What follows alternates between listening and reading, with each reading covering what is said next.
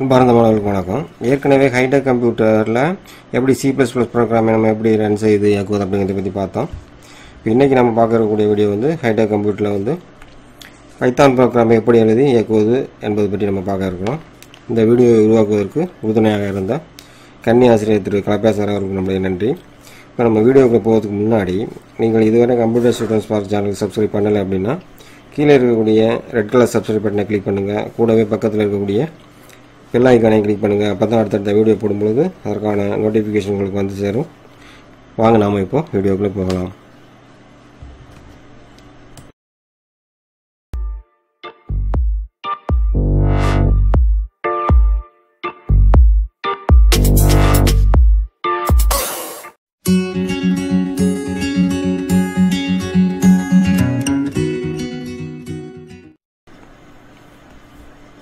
இப்போ நம்ம பார்க்க இருப்பது ஒரு பைத்தான் குறிமுறையை வந்து ஹைடெக் கம்ப்யூட்டர் லேபில் இருக்கக்கூடிய ஒரு டெர்மினல் மூலமாக எப்படி நம்ம இயக்கி அவுட்புட் பார்க்குறது அப்படிங்கிறத பற்றி நம்ம பார்க்கலாம்.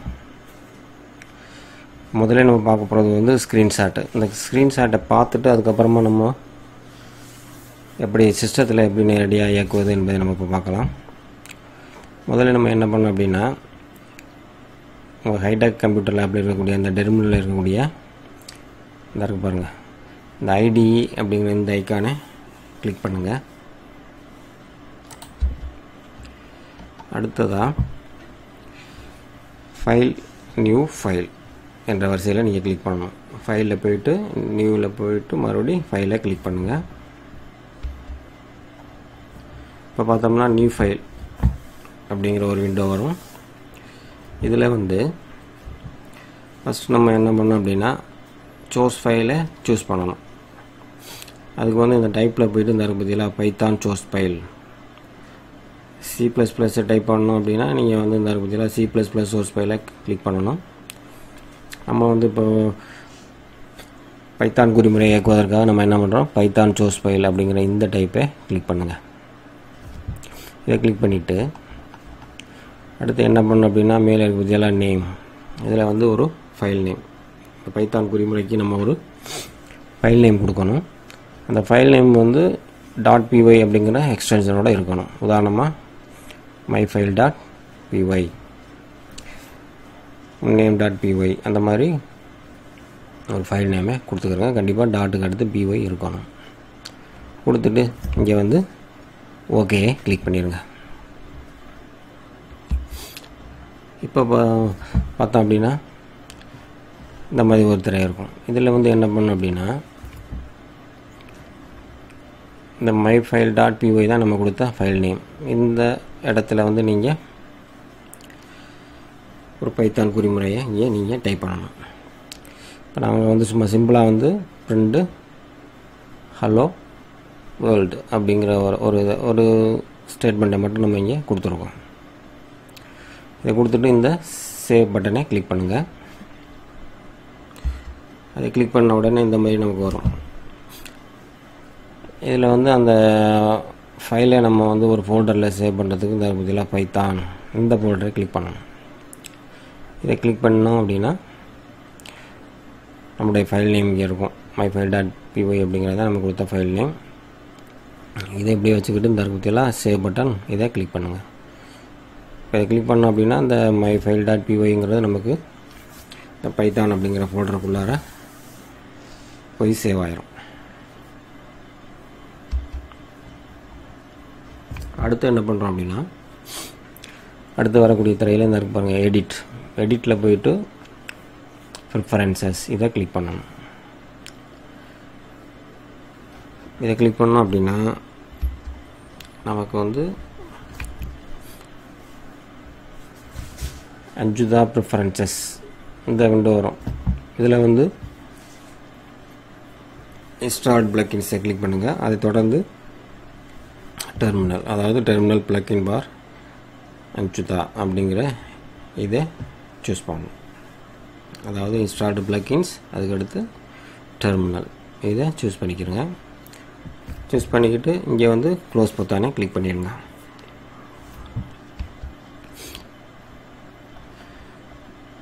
இப்போ நமக்கு இந்த மாதிரி இருக்கும்.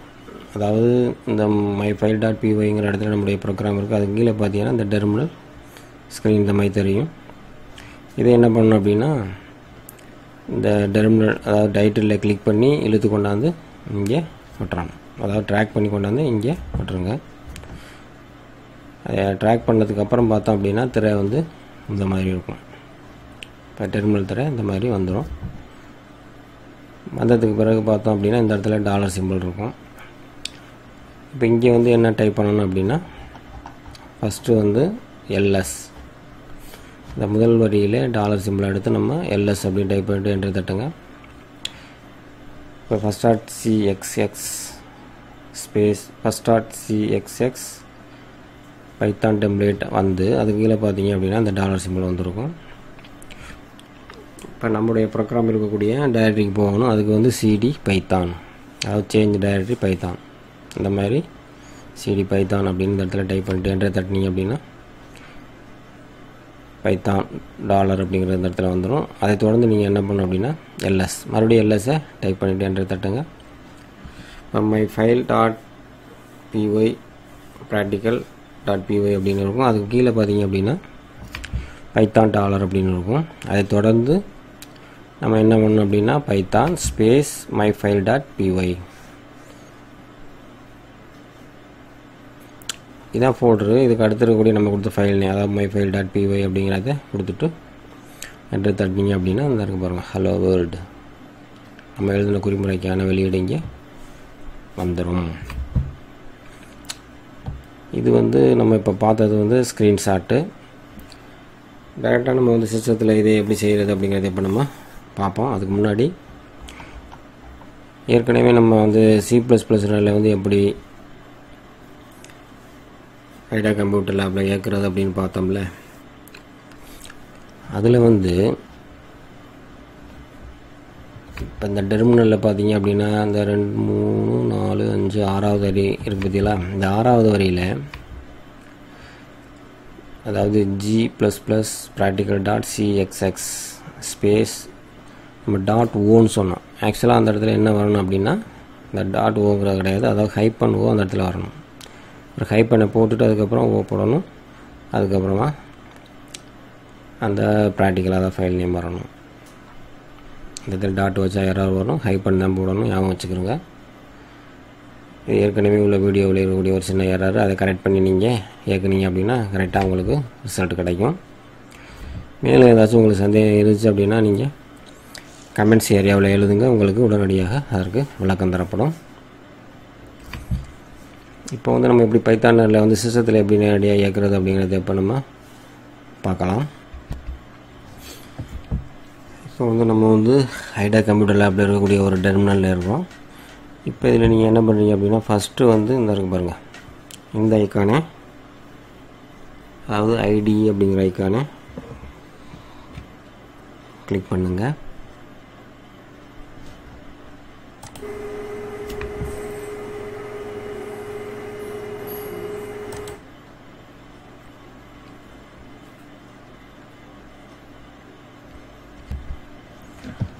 இங்கே என்ன பண்ணணும் அப்படின்னா ஃபைல் நியூ ஃபைல் அப்படிங்கிற வரிசையில் நம்ம கிளிக் பண்ணணும்.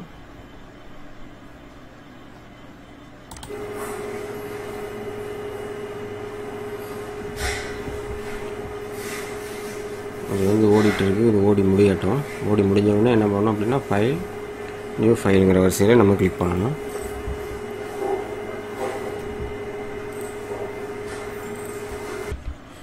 இப்போ வரக்கூடிய திரையில் வந்து நம்ம என்ன பண்ணோம் அப்படின்னா அதுக்கு பாருங்கள் டைப்பில் வந்து சோர்ஸ் ஃபைலை சூஸ் பண்ணணும். நமக்கு சோர்ஸ் ஃபைல் வந்து எது அப்படின்னு பார்த்தோம்னா பைத்தான். ஏன்னா நம்ம பைத்தான் ப்ரோக்ராம் தான் எழுத போகிறோம், அதனால் இந்த பைத்தான் சோர்ஸ் ஃபைலை கிளிக் பண்ணணும். இதை கிளிக் பண்ணிவிட்டு நேமில் வந்து நம்முடைய இந்த பைத்தான் குறிமுறைக்கு ஒரு ஃபைல் நேம் கொடுக்கணும். அதை இப்போ பார்ப்போம்.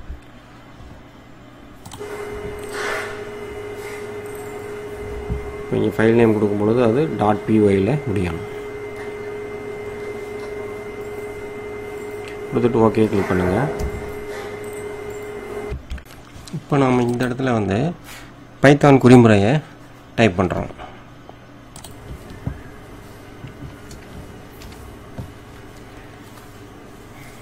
ஒரு சிம்பிளாக ஒரு ஸ்டேட்மெண்ட்டை நம்ம டைப் பண்ணுவோம். பிரிண்ட் ஹலோ வேர்ல்டு அப்படின்னு ஒரு ஸ்டேட்மெண்ட்டை டைப் பண்ணி முடிச்சுட்டு இப்போ இந்த பாருங்கள், இந்த சேவ் தானே கிளிக் பண்ணுங்கள். அதாவது C++ ப்ரோக்ராம் போட்டோம்னா இந்த போல்டருக்குள்ளே வச்சுருப்போம். பைத்தான்ங்கிறது இந்த பைத்தான்கிற போல்டருக்குள்ளே இருக்கும். இப்போ நம்ம என்ன பண்ண போகிறோம் அப்படின்னா, இந்த myfile.py அப்படிங்கிற இந்த ஃபைலை நம்ம இந்த போல்டருக்குள்ளே சேவ் பண்ணணும். அதனால் பைத்தான் இதை கிளிக் பண்ணிவிட்டு அதுக்கப்புறமா நம்ம என்ன பண்ணோம் அப்படின்னா இந்த சேவ் பட்டனை கிளிக் பண்ணணும். ஸோ சேவை கிளிக் பண்ணுறோம். அடுத்து எடிட்டில் போயிட்டு இந்த பாருங்கள் ப்ரிஃபரன்ஸ் அதை கிளிக் பண்ணுங்கள். அடுத்து ஸ்டார்ட் பிளக்கிங்ஸை கிளிக் பண்ணிவிட்டு இந்த இருக்கு பாருங்கள் டெர்மினல் அதை கிளிக் பண்ணிவிட்டு க்ளோஸ் பார்த்தானே கிளிக் பண்ணுங்கள். இப்போ பார்த்தோம் அப்படின்னா கீழே வந்து இந்த டெர்மினலுங்கிற தர வந்திருக்கும். இப்போ இதே என்ன பண்ணணும் அப்படின்னா, இந்த டெர்மினலுக்கான இந்த டைட்டில் பாரில் வச்சு இதை கிளிக் பண்ணி இதை ட்ராக் பண்ணி இங்கே கொண்டாந்து விடணும். அது எப்படின்னு பாருங்கள்.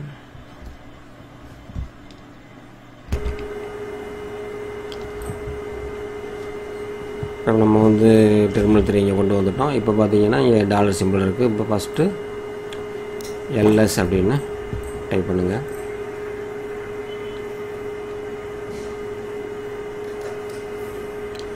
அடுத்து இங்கே வந்து CD பைத்தான் 3வது வரியில் இப்போ இங்கே டாலர் சிம்பிள் இருக்கும். இதை எடுத்து மறுபடியும் நீங்கள் என்ன பண்ணுறீங்க அப்படின்னா இந்த இடத்துல வந்து LSன்னு கொடுங்க.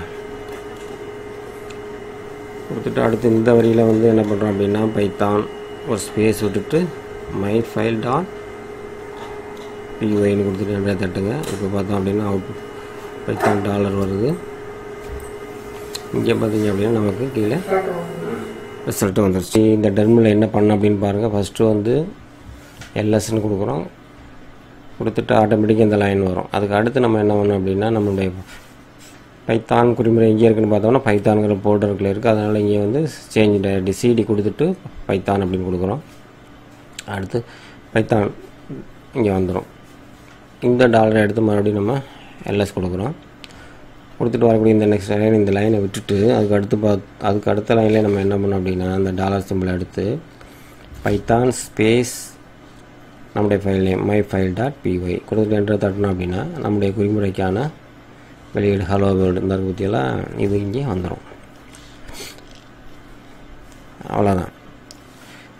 பார்ந்த மாணவர்களே, இப்போ வந்து நம்ம பார்த்தது அதாவது ஹைடெக் கம்ப்யூட்டர் லேப்பில் இருக்கக்கூடிய டெர்மினலில் நம்ம எப்படி வந்து ஒரு பைத்தான் குறிமுறை டைப் பண்ணி அதிலேருந்து வெளியீட்டை பெறுவது அப்படிங்கிறத நம்ம பார்த்தோம். இதில் ஏதாவது உங்களுக்கு சந்தேகங்கள் இருந்தால் நீங்கள் கமெண்ட்ஸ் பகுதியில் எழுதுங்க. உங்களுடைய சந்தேகங்கள் உடனுக்குடன் தீர்த்து வைக்கப்படும். இந்த வீடியோ பிடிச்சிருந்தா லைக் பண்ணுங்கள். கூடவே உங்களுடைய நண்பர்களுக்கும் ஷேர் பண்ணுங்கள். மீண்டும் இது போன்ற ஒரு வீடியோவில் உங்களை நான் சந்திக்கிறேன். அது வரைக்கும் நன்றி, வணக்கம்.